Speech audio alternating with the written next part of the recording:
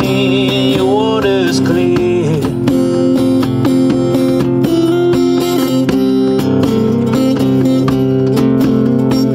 Open sky, starry nights, pleasures wild. We're glad to gather you all here today to talk about why it's time to move on from PolyMet.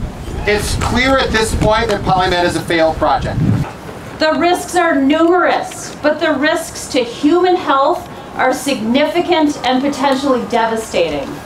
The process leaches heavy metals like lead, mercury, and arsenic into the water and releases mercury emissions into the air. Why would we allow the world's most toxic industry to operate next to some of the world's cleanest water?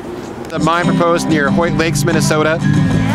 It would dig up about 950 acres of critical wetlands, mostly peatlands, and the 100-mile swamp between Babbitt and Hoyt Lakes.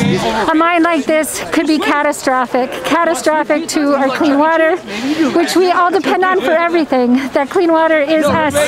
We are made of that water. 11% of the world's fresh water is found in Lake Superior, and all of that is threatened by this copper sulfide mine. There's never been one of these mines in Minnesota before, and there's never been one anywhere that's been done without polluting. A bunch of permits have been sent back because we've had a very flawed process, and those permits are really pushed through against the objections of so many people, so many Minnesotans. This is 5,690 Minnesotans who want the governor to consider his approach to PolyMet, and we would love to meet with him to talk more about some of the different approaches we could take as opposed to a sulfide.